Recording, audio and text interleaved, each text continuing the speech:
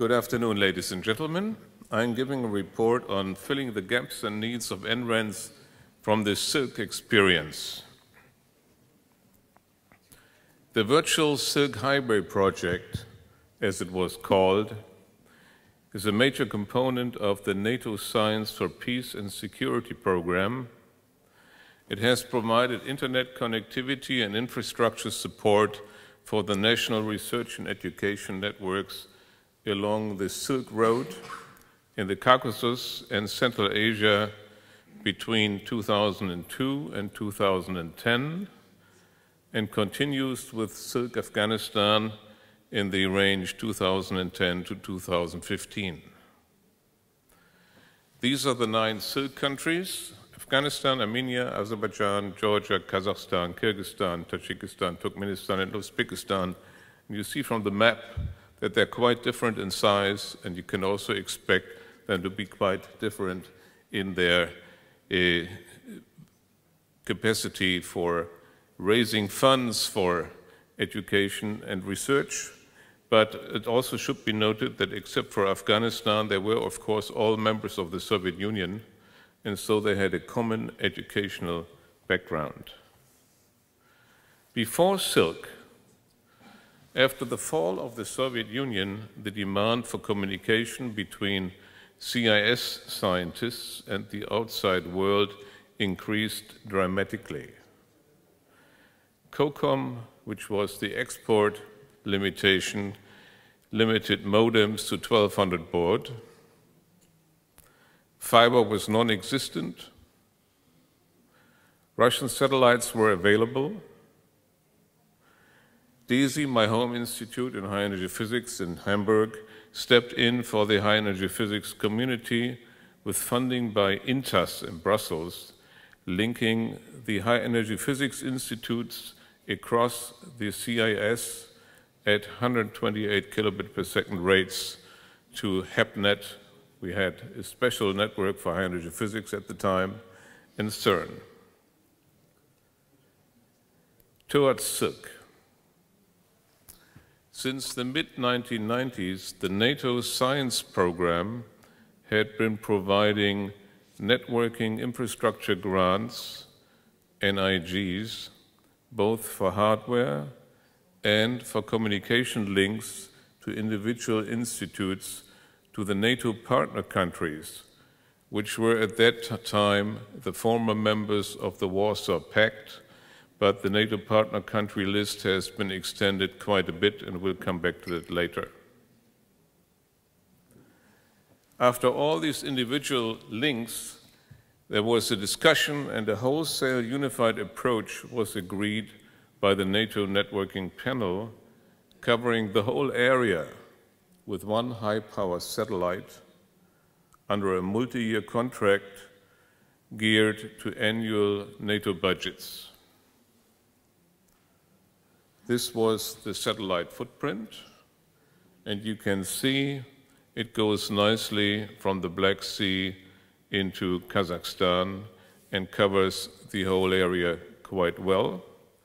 When you read the small print at the lower right, you'll also notice that it was a Turksat 2A, and this Turkish satellite proved to be very effective, having a cross-connected transponder to make connection between Europe and this area. This is the view to the other side. Evidently, the Turkish satellite was designed in such a way to supply television programs to the Turkish population in Western Europe. So we piggybacked very nicely on this existing satellite for the communication to Central Asia. In Silk 1, we had to start with little money, even though $1 at that time was worth quite a bit than it is now. The first 3 years, we could only afford 20 megabits per second of shared bandwidth. With co-funding, we reached 30 megabits per second later.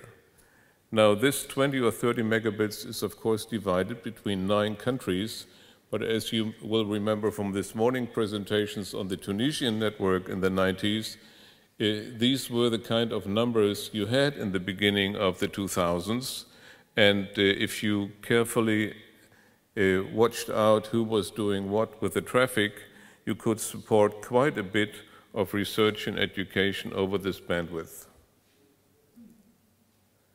Silk connected ASRENs, not single institutes. This was different from what there was before. Of course, it required that ASRENs had to come into existence where they did not exist. So ASRENs had to have a proper acceptable use policy to be connected, which also means that they had to have their internal organization in order to be eligible. They had to agree internally on the bandwidth sharing inside the country. And there is, of course, a technical advantage to satellite broadcasting. It enables sharing of otherwise unused bandwidth across the ASRENs, between the ASRENs, and across 3 time zones, since you don't have the same business hours in the different time zones. This helps you to make better use of the scarce capacity. Specific gaps and needs were covered with networking infrastructure grants, which were typically in the order of 200K over 2 years. There were a lot of last mile issues and other problems that had to be covered in the countries concerned. The infrastructure for the last mile often meant there was no telephone wire going to the connecting institutes, so the only way was to use radio modems. Very nicely, in the early 2000s, the spread spectrum modems that we know now for Wi-Fi became into existence and could be used to cover all these open pieces.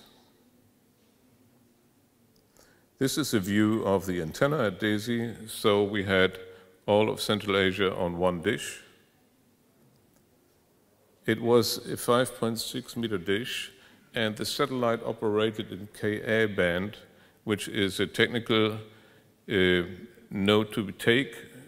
Ka was a very scarcely used capacity on satellites because the equipment was rare to use it. This is why the prices were very attractive to use this Ka band satellite capacity. We had to run Silk.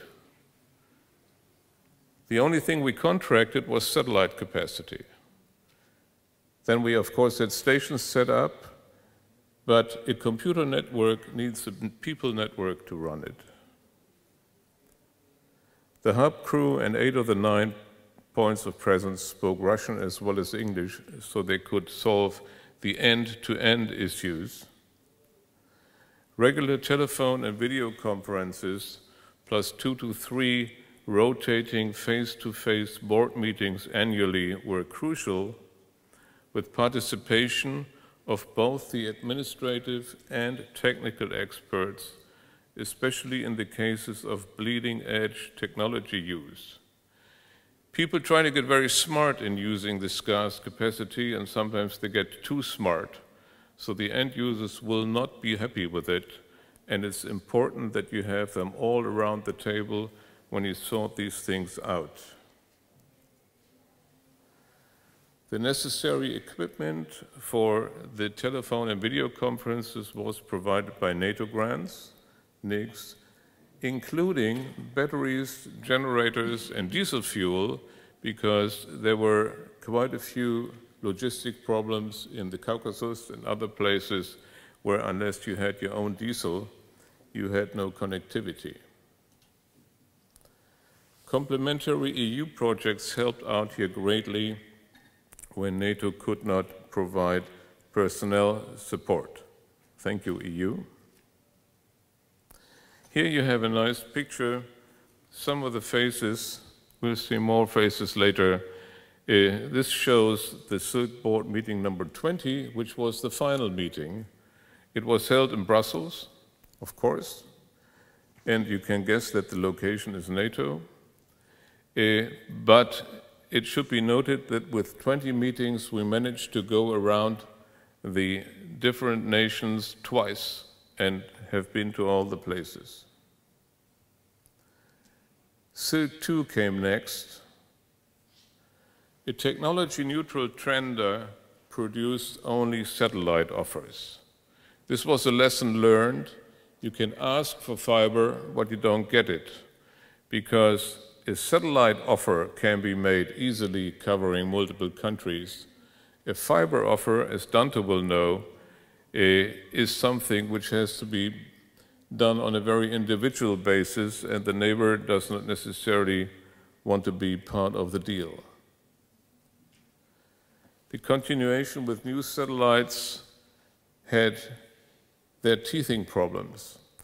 Silk 1 was done according to the KISS principle, keep it simple, stupid, whereas this tender produced an SLA, which, even though the SLL was fulfilled, did not meet the requirements of the people. It started on satellite, but fiber grew from the Pacific and the European end into the former Soviet Union. So where it became available, we could go for fiber.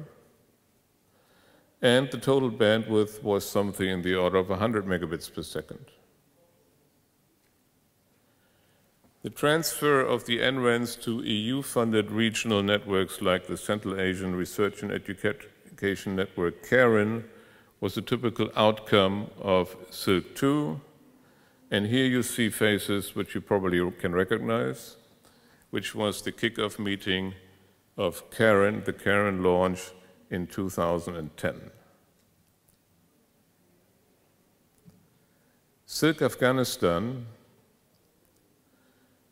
was part of Silk, and it continued after the other networks were integrated into CAREN and into initiatives around the Black Sea. Continued first with multiple satellite points of presence in Afghanistan. Then, when it became available, there was additional bandwidth to Kabul on fiber. And what was started, and which is a difference to the other ASRENs that we had in Silk, is that Afghanistan had no ASREN. So it was an important part of the development of the AFG-REN under the auspices of the Afghan Ministry of Higher Education, covering the provinces. I think what is now in the plans is 31 locations around Afghanistan. And prepared things for Silk AFG 2.0. This is what we have today, and which will cover 2014 to 15 so far. And there were big steps forward. There's an STM1 connection of AFG-REN from Kabul to Xi'an in Vienna, which means that in a certain way AFG-REN has graduated into a real ASREN. There's the use of domestic fiber, because there's quite a bit of domestic fiber now done by Chinese work in Afghanistan. 6 of these fibers are active, 9 more are planned and are being laid. And other sites are connected by wireless. It was clear that a number of places could only be covered by satellite. We made a tender, and it turned out there was an interesting alternative to satellite. Afghanistan is a country which has a lot of mobile phones because of the infrastructure which is not there, and what you need for mobile phones is mobile phone towers, and between mobile phone towers you have microwave. So it turned out that the offer was better for the mobile phone towers, and so 5 sites are connected by wireless with 11 more planned. The mobile phones have another role because the domestic fiber is funded by the Afghan government, and there is a tax on mobile phone companies which provides input for connections to the provinces, and that what finances the domestic fiber. Whereas the outside connection both to Xi'an and the wireless, which has its own outside connection, is funded by NATO until 15. Here you see yesterday's traffic. You see at the top the way to Xi'an, and you see clearly that there is not much traffic at night, that things are concentrated in the business hours, and you see different places, and only the last place is really different, which is Jalalabad, evidently has quite a bit of activity at night. We don't know why, but it's probably a case of people having access to the outside world since the place has power, because there is a strict correlation in many places with diesel fuel and internet access. Many places shut down their connections at lunchtime because people should eat and not look at the internet, so you can save 2 hours of diesel fuel. The wireless traffic is similar, and the third line from the top you see, which has a lunch break, you see that they have to shut down in Bamiyan during lunch because they don't have enough diesel. Conclusion. For more than a decade, the NATO Virtual Silk Highway project has used available funds and available technology to maximum effect. The firms dealing with NATO, of course, had a learning phase when they found out that dealing with the scientific end of NATO had a totally different pricing scheme from dealing with the military end. To fill the gaps and needs of the ASRENs in Central Asia, enabling them in turn to provide their stakeholders with access to the internet for education, including schools. There was a big school project in Georgia and in other places.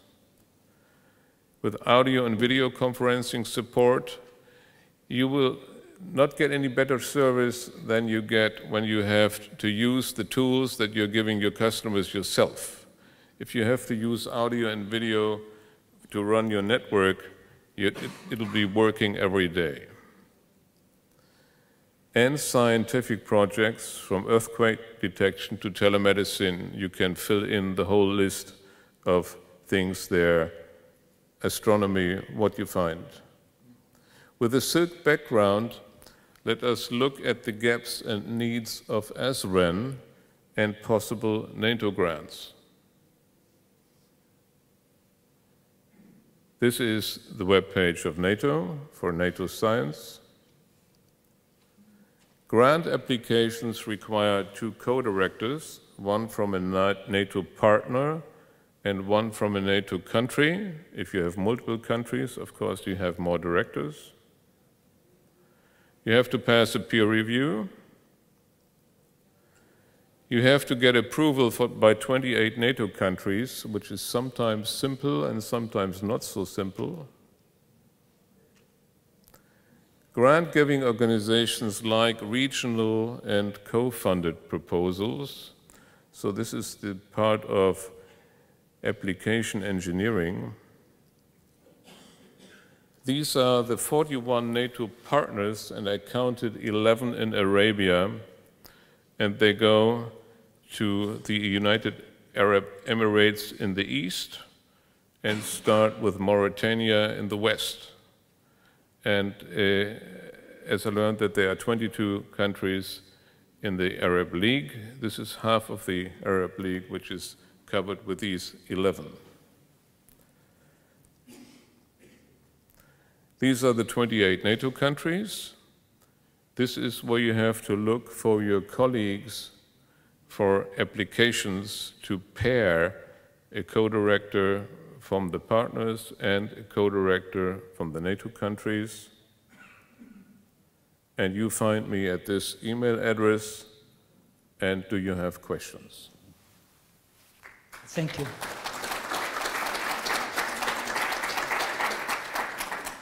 Thank you very much. I think that